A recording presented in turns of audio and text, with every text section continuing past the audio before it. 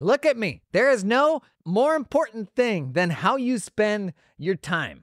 We get so fixated on how we spend our money, on how we spend like our social capital, but we stop short of spending our time in ways that are investments in us and our businesses and things that actually scale, solving the problems of everybody around us at our own expense. As somebody that makes stuff online, where something like 14,000 hours a day of my content are consumed right now, as somebody who's been fully red-pilled to like scale and leverage and things that work while you sleep, let me tell you, there is no greater compounding investment in yourself than finding a way to stop trading those hours for dollars. And it's kind of what the entire professional services world is built around.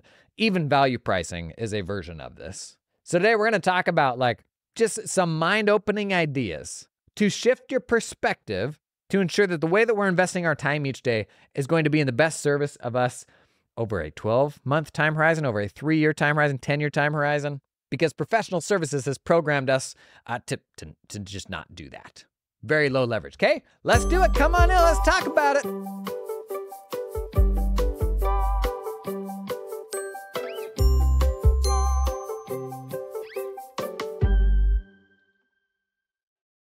Most of this isn't about like firm-specific things, although some of the later ones, there's a bit of like service offering considerations. The biggest thing is you, like the way that you think about what's valuable and what's not valuable and where you should spend your time and where the rest of your senior team spends their time, what you hire for, what you don't hire for. I am, by most people's estimation, like I put out a really big volume of stuff and people say, how do you have time? Daily podcast? Are you kidding me? And the flip side of that, like what makes that possible is all the things that I don't do that most people do. So I don't take meetings. I just don't. Like I get, I don't know, a lot of requests every single week, tens of requests of people, CEOs of like big impressive companies who are like, want to jump on a call? And I'm like, I sure don't. And it's super cool. And a lot of times it's super flattering, but I got to protect ultimately what I do that is useful and what has put me on the map and made me exist to these people in the first place. A similar framing that I heard recently, a YouTuber named Airrack, he like super blew up a couple of years ago, said his YouTube channel blows up. People start inviting him to all these cool, super impressive like parties where it's the sort of party everyone wants to be on the guest list. And he turns them down because the only reason he got that invite in the first place is his YouTube channel, is the work that he puts into that. And as soon as he stops focusing on that, then you're cutting out the legs of why they know that you exist in the first place. And every single week, I have a list of examples of these things. Can you come talk to my firm? Can you come talk to this group? Can you come talk to this software company? We'll pay you to do it. This is a stupid speaking fee. Why would you not do this?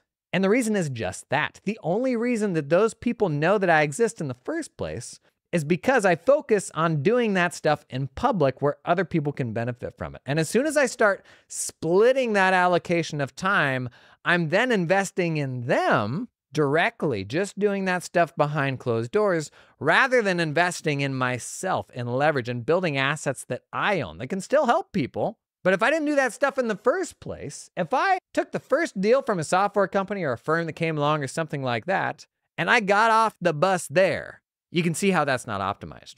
And I would argue that actually there are like tons of things that we do every single day that are just this. They're not investments in ourselves or in our own business. And instead they're investments in somebody else. And when you're the big boss, this is the greatest gift you have in total agency and being able to decide what you want to do with your time is make those compounding investments in you, in your assets, in the things that you own. And so the first tip I have for you, I got 6 things here. Number 1 is just the most rudimentary thing. Figure out how to have non-negotiable time, boundaries. Most of us don't even have this yet. You don't have control over your own time. Think about that.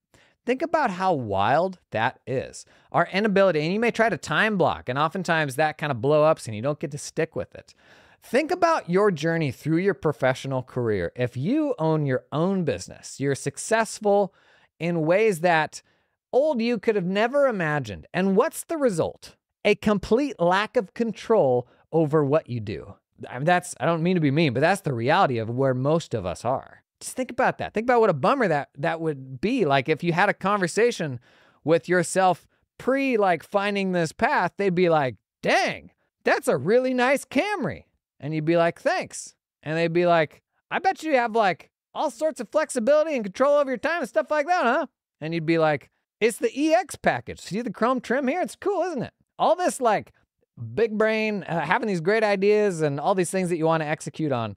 The blocker to all of them is not having control over your time and not being able to actually decide like, okay, in my clearest of minds, when I zoom out and I look at all the different ways that I could spend my time, this investment in this, maybe it's spending an hour on a video every single week, or a half hour on a podcast, or an hour writing, whatever it is, when you're in your clearest of thought and you decide, this is the best thing for me, how often does that thing just get thrown in the waste bin as soon as the rubber hits the road? As soon as you get that email from the client and you're like, well, I got to solve their problem today. That's step number one. We have to learn to have control over our time. I think the biggest thief of our time is underestimating how many things that we have to do and under-delegating. And this whole like internal voice that's like, yeah, but if you get rid of that stuff, what will your value even be? What will you do all day, buddy? If you delegate yourself out of having anything to do, first off, not the worst outcome, in my opinion. Second off, never gonna happen, okay? Sorry to be the bearer of bad news. This episode is sponsored in part by LiveFlow. You see the demo day we did on YouTube yet? LiveFlow dashboards. Encourage you to check it out. It's all of I think a 7-minute demo showing off LiveFlow's new release. Super simplified, easy to use financial dashboards. Gonna feel super familiar for anyone that's used that LiveFlow product before. Connects your QBO, your Xero, to your Google Sheets or your Excel. Like immediately have this picker to be able to pull any old data from any of your connected client files. But now we can pull them into these like super flexible little widgets, like in a dashboard view. You literally just share a link with the client. Went through some cool examples in that video of like clients I had that were more like tradespeople that wanted mobile updates, and I would text them something every morning. Man, I could make a little mobile friendly dashboard where they could hop in, and as long as the underlying accounting ledger is up to date, they could see some really cool insights there that you customize yourself. Templatize, turn that dashboard into a template, and then literally just from a drop down, connect another company or company consolidation, and it populates the same dashboard with that different company data. Super cool stuff. If you haven't seen that demo day yet, just go over to YouTube. How would I find it? I'd probably search Jason LiveFlow dashboards. Pretty cool release from the folks at LiveFlow. Learn more about them, check out the link down in the show notes. This episode is sponsored in part by Carbon, the practice management system. 2025 recommendations just went out. You better believe Carbon was on the list. Can I devote this whole ad read to their practice marketplace that they launched? I'm not supposed to do this, but this is my show. I'm gonna do it. Carbon released maybe the smartest thing that I saw this year, and that's not an exaggeration. It is a platform for buying and selling carbon firms. And the only people that can have access are carbon users. You go in, you see other firms that carbon users have listed. Because isn't that such a huge part of doing acquisitions is tech migrations? Oh my gosh. Do your tech stacks align? Makes a really, really big difference. And Carbon can make a pretty compelling argument as a result of this that your firm might literally be worth more if you put it on Carbon. That's what makes this so smart to me. Especially if we think about all these firms like aging out and everybody's like, I'm not gonna touch it because the tech stack's awful. If a bunch of these firms modernize their systems, came to Carbon, think about the marketplace that opens up when all the other firms there can see what they're doing. And the notion of merging those things just got way easier. Even on the back end, they've got some cool ways to either combine those practices or continue maintaining them as two separate instances of Carbon. Super, super smart stuff. To learn more about Carbon, check out the link down in the show notes. Tip number 2, your job as the person with the most agency in your business and the most flexibility and control over what you get to do, the privilege of having all that, is having the privilege to build things that work while you sleep. SOPs, guides, blog posts, videos, writing a book. What are the things that will either scale your reach, your influence, your leverage, whether you are sitting there plunking away on the computer or not? Think about the daily tasks that you do and how many of them are Ephemeral, something that in 48 hours time you will never think about again and will never help another person, versus things that are an investment in one more person finding you, unlocking some new opportunity, raising your perceived expertise. I don't want to say this as a flex, but the reason that I do what I do now today is just this. Compare my day, what I do now, to my day when I ran a firm. Compare it to the average firm owner's day. The amount of time I invest in building things that people will consume for years. Seriously, some of my earliest, stupidest YouTube videos, I still get tons of traffic. And I have no idea who any of those people are, but I'm giving value to people at scale. Like I'm building relationships with folks. This podcast, by and large, has been developed to be evergreen. Most of the topics here are not particularly timely, so that folks can go back through the back catalog.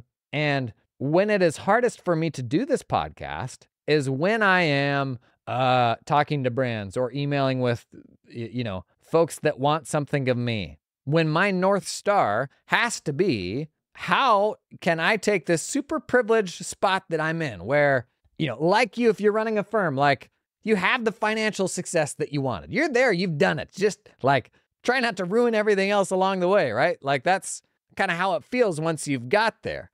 You've got the team, you get to make the rules, you've got all the control. But when it comes down to the nitty-gritty of the things that you do each day, do any of them matter? Like, do they really matter? Or was it some trivial thing that somebody just needed and nobody's going to think about again?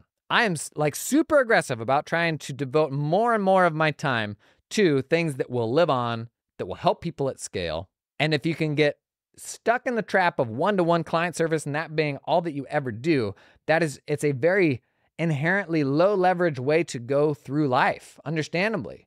Your reach will only ever be the clients that you serve and the people that they tell you like about you, like their friends. They go out and say like, yeah, no, Jim, he's pretty good. You could literally be the best person in the world at what you do and nobody's ever going to know. And most clients, frankly, largely won't care because they don't have any way of benchmarking how good you are against somebody else. And this is where you can lose, honestly, decades sitting in a chair, working your butt off, not feeling particularly appreciated because there's always going to be one more person that needs stuff from you. And on the one hand, that feels good. Like it does feel good to feel needed. And I don't want to understate like the appreciation of like, wow, these people are giving me an amount of money that would have been inconceivable to me before to do this thing that I do enjoy. And there's maybe a part of you that is like, I just need to shut up and be grateful and just do this stuff. And I don't want to like push things too far and feel ungrateful for that reality, how great and how special that is. But know that that mindset can also define your ceiling. It's breaking free of just doing that one-to-one stuff that redefines what your ceiling is. And it may feel like turning your back on being helpful to a lot of people that you care about. Take my example of having an accounting firm with 2,000 clients and a team of 40, people that I had hired off of Twitter that had bought into my vision of how to run an accounting firm. And then I turned my back on them. I'm like, I'm going to leave. Not because this is the best thing for you, but because it's the best thing for me. Just think about that. That was an incredibly hard thing to do. But had I not done that, I wouldn't help the people that I'm able to help now. The situation, like, don't try to convince yourself that your situation is any different. It isn't. That one client you're thinking about, that farmer that has that big problem, the business sale, whatever it is, that client, turning your back on that person, well, it doesn't feel great. If it means you're opening yourself up to being helpful to even more people, being helpful at scale, that's a worthwhile trade-off to make. Okay, tip number 3, as you are deciding how to spend your time, get a little more selfish. Consider what's in it for you versus what's in it for the person on the other side of it. Oh, speaking at accounting conferences, running a webinar for a software company. Oftentimes this stuff's free and you don't get paid at all. Sometimes you do get paid for this. I can tell you though, the rates that most people get paid to do this stuff is less than a single client engagement. The worst imaginable use of your time. Now, if you have something there that you can promote, like if there's another part of your business where getting in front of those folks is going to pull more people into your web and that's helpful for you, great. But too often, hopping on that call or doing that thing, that person with the impressive CV reaches out and just wants to chat. it's okay to be selfish. Like, think really hard about like, what's ultimately in this for me? I deal with this a lot with folks outside of our space who will look at like what I do in our space and they're like, this is really cool. Can you come speak at our big event that has nothing to do with accounting, or come talk to me about this or that? And I'm like, no, because honestly, what I'm focusing on is being helpful to folks within a very specific domain. That's useful for me. That truly helps people. That helps build my business, which is a media company and then a private community where firm owners pay to be inside. That's about half of my business. And the media business is about half my business. And then like from a purpose standpoint, that's also like the value that I'm putting out into the world. Like that is what ultimately is fulfilling about what I do, is I'm actually helping people. But if I go sit in front of a room of dentists or marketers or something like that, and I could give them a talk that would probably be helpful and they would pay you for your time, but that's not ultimately an investment in what I want to do, right? That's an investment for them and what they want to do. And I can let you in on a secret. Every single software company wants people who will come and develop stuff for their platform. And there comes a time in every talented person's life where they have to decide, am I going to build really cool for myself, or am I going to build really cool for somebody else? My hope is that I can turn more people on to building stuff for themselves rather than others. And I think the reason why a lot of us don't is like we're blocked by, I can't imagine this having value. Like I can't imagine putting myself out there and building my own platform. Buddy, if I can do it, you can do it. And I know like I'm way far down that road, so it can feel hard to maybe compare yourself. These days, a software comes to me and they're like, oh, yeah, we're gonna do this big cool media thing. It happens all the time. We're gonna do this big cool media thing. It's like a masterclass or like a, the best sort of education channel on the platform there is in the space. And they're like, yeah, you should come do this. And I'm like, I don't think you realize who's in charge here. I am the platform. Look at me. I'm the captain now. This is a game of attention, like everything these days. Software, all of it is a game of who can command attention. I don't need a software platform to command attention. Why would I build that for you instead of build it for myself? Besides, people want to connect with people, not brands. Like that's the greatest advantage you can have, is being a person, being yourself, not be tied up in all these different ways. And there's a lot of people out there that are absolutely capable of building that same platform for themselves. Whether it's facing the accounting profession, whether it's facing beekeepers, it can be really flattering. You just got to email yesterday from a huge software platform that wants me to do a series of videos for them. They're like, you can even post them on your channels. And I'm like, this isn't true to what I'm trying to build and like my core audience, and like I'm flattered, but no thanks. When you get those emails, because you will, when you have those conversations, you could cash out. You could, like in the beginning. And there's probably folks listening to this who realize like I did cash out and I cashed out too early. But I think the way cooler investment is the investment in yourself. This episode is sponsored in part by Ignition. Come. Here's the thing about client billing.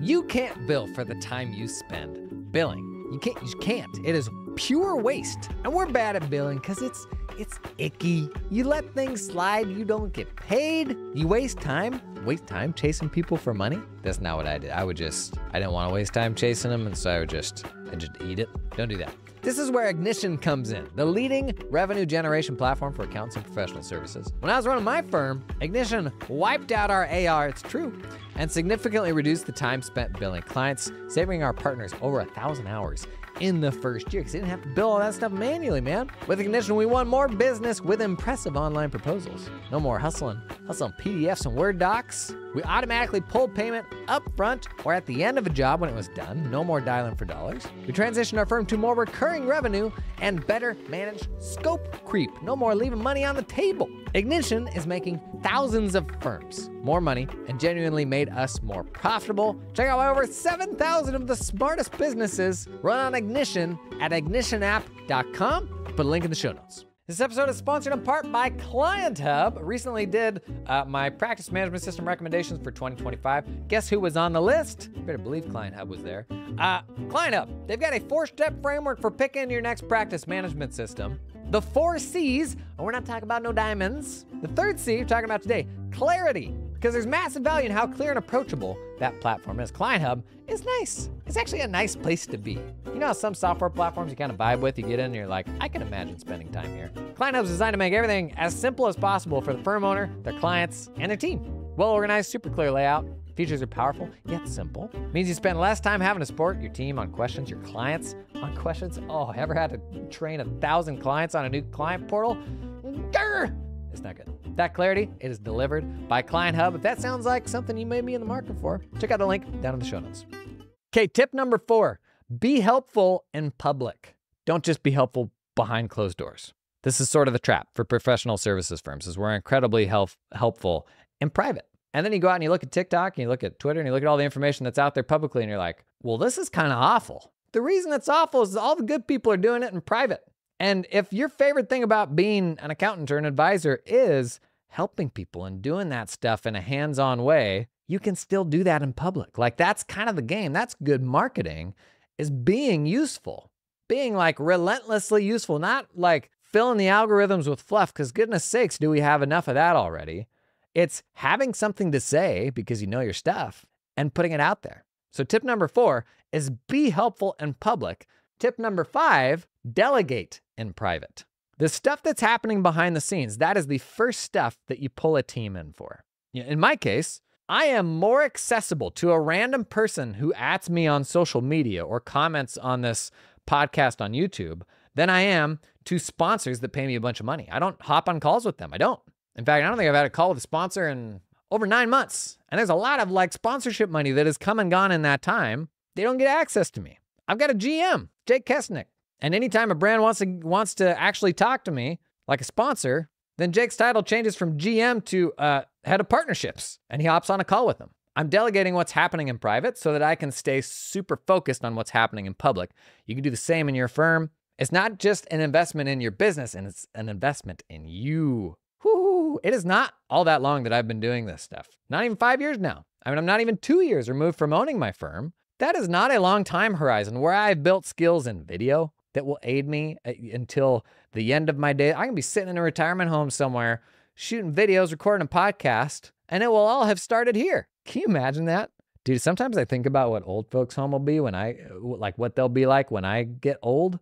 Dude, they're going to be like, it's going to be a bunch of nerds, like Xbox System Link, LAN party, college dorm. Like, it's going to be great. That's all I can say is I'm actually very looking forward to checking into the old folks' home. Okay. Tip number 4, be helpful in public. Tip number 5, delegate what happens in private. Last one, tippy top tip number 6. Oftentimes it is as deceptively simple as finding the more scalable version of a thing. I'll give you an example for you and then an example for me. An example for you. Let's say you're thinking about wading into advisory, but you're like, I'm going to take a lot of my time doing these one-on-one calls with clients. I'm not going to get that time back. Why does it need to be one-on-one? Could you pull 3 clients in at a time, 10 clients in at a time? It changes what that meeting looks like for sure, and probably how much stuff you share. But trading one-on-one access for one-to-many is virtually always a good trade to make, and is almost always actually way more profitable too. Like, the people out there who can command $250 an hour for their time, can that same person make something that you can charge $10 for and get 25 people to buy it? I mean, almost certainly, right? We're so like captive to the service business mindset that we never think of what it means to just open it up and sell something to more people at a time, or to productize something to sell it to like an infinite number of people. That's an example for you. An example for me, something we've been talking about. So I have 2 newsletters. I have a newsletter for accountants and I have a newsletter for software companies that talks about like how to better sell to accountants and AI stuff to implement into products, that sort of thing. My newsletter for accountants is free and I sell sponsorships on it. But ultimately, in our space, there's a ceiling on what you can charge a software brand to sponsor one newsletter. Like, there just is. Our space isn't, the entirety of software everywhere. So like there is a ceiling to how much you could command for a newsletter sponsorship in the accounting vertical. On the other hand, my newsletter for software companies is paid. They pay to be on that list.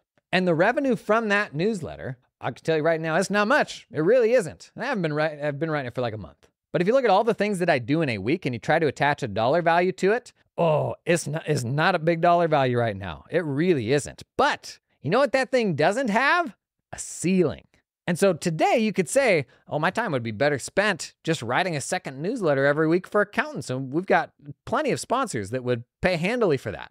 And that short-term view, it's just that. It is, I could go take, 2 or 3 hours to write another newsletter. We know what we can get for that, and we'll get paid that right away.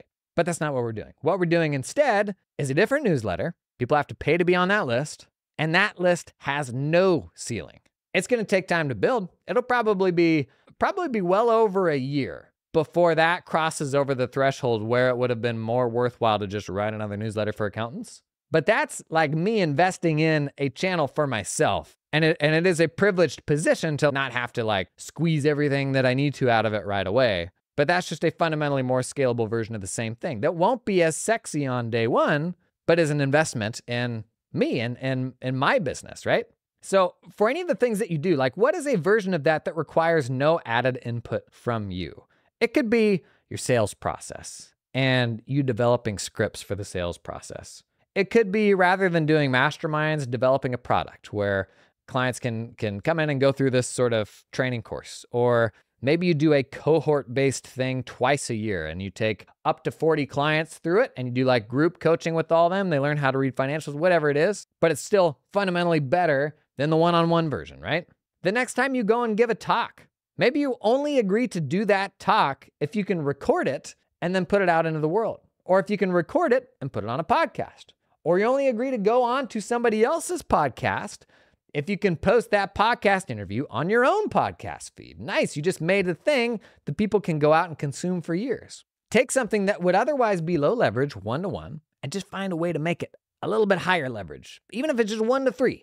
And in the beginning, it's probably going to be less valuable. And honestly, you're going to suck at it. Like the first time you try to make a product, you're going to put like months of planning into it and it's going to be so much work. It's going to be the big old thing. It's going to be 10 hours long and nobody's going to buy it. And then the next version you're going to do, you're going to knock out in a weekend and it will be half the price, 1/10 the length, and people will buy it. And you'll be like, oh, I just wasted like 4 months way overthinking version 1. Version 2 is a lot better. Now I've got a little bit of traction. Still definitely not worth my time on the surface, but I got a skill and I can see where this is headed a little bit now, right? That's what it's going to feel like. Like it is a new thing that you're learning. But the alternative is kind of being a tradesperson, which, to be clear, like I don't think there is any shade in being a tradesperson, but that is a more representative analogy for running a service business for most. Like that's what it's going to be for most people. They're going to sit there and they're going to do the work without stopping to pause and zoom out and see what the internet has enabled over the last decade and how that actually really ought to impact the way that we put our expertise out into the world. So many opportunities out there. Every time you see a stupid post of bad tax information, bad financial advice, the only reason that there's a void that filled is because the person that actually knows what they're doing didn't fill it first. And that's a big motivator behind me producing content, is I looked at the content that was out there and I'm like, this is not very good. This is either boring, it's not good advice, or it doesn't feel authentic to the way that I see what I think the right way is to run a firm these days. That void existed and stuff filled it that I didn't like because I wasn't putting my own stuff in there. And that's kind of the cool thing about social media algorithms. While they are far from perfect, they may be the best meritocracy we have in society. Doesn't that kind of suck? Like people like to say like the algorithm hates me, I got shadow banned, all these different things. Look around. Try to climb the corporate ladder. Nothing's a meritocracy. Being able to go out there and help people and be useful and people responding to that, like there's something actually really satisfying to me about that. And while it isn't perfect, it's a whole lot better than a lot of the ways that we have had to grow to business success in the past. I would challenge you to think, how am I spending my time right now? Is there something cooler that I could do that may not be super lucrative in the beginning, but it is like building a new muscle for me that I could see becoming exponentially more powerful over time to unlock something more fun, higher impact, more challenging? I tell you what, anything to get us out from behind these desks. Oh, I've been putting a lot of work into the old, can we get personal here? This might get weird. We'll see if we cut this. I've been putting a lot of work into the old body this year. Not even this year, the last 3 or 4 months. My gluteal chain is granite. There is no flexibility there. You talk about touching your toes. I have to wear longer socks just so I can get to the top of those. And so I got serious about like, man, you're 36, you're not getting any younger. I'm like over that threshold where like you're losing muscle every year and things are just getting worse. And so you got to kind of start fighting back against it, right? Boy, I feel like, and I'm, grand scheme of things, not incredibly old. I like to think anyways. And I feel like I'm undoing so much damage that 15 years of sitting in front of a computer has done. From like my posture and getting my head to like not be craned forward all of the time, to being able to bend over and pick up something off the ground without my hamstrings snapping in half. You want to talk about more important things to do? Whip that big old accountant body into shape, man. It is worth doing. It's great for your brain. Just getting out from behind the desk. Highly, highly recommend. Okay, we're obviously done here. Hey, thanks for coming and hanging. I'll see you in the next one.